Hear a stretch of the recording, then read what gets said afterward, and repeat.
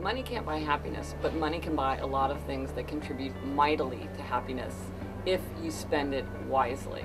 Some of the best things in life aren't free. Studies show, for example, that people who buy experiences tend to be happier with that than people who buy stuff.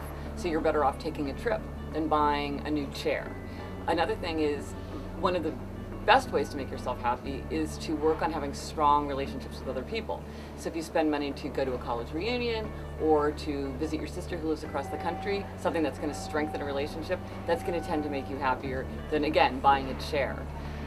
One of the things to keep in mind about spending money is that you need to spend it wisely, and you have to think about your own nature and what makes you happy. So for example, I have an incredibly expensive blender, the kind of blender where you think, oh my gosh, I can't believe somebody could spend that much on a blender.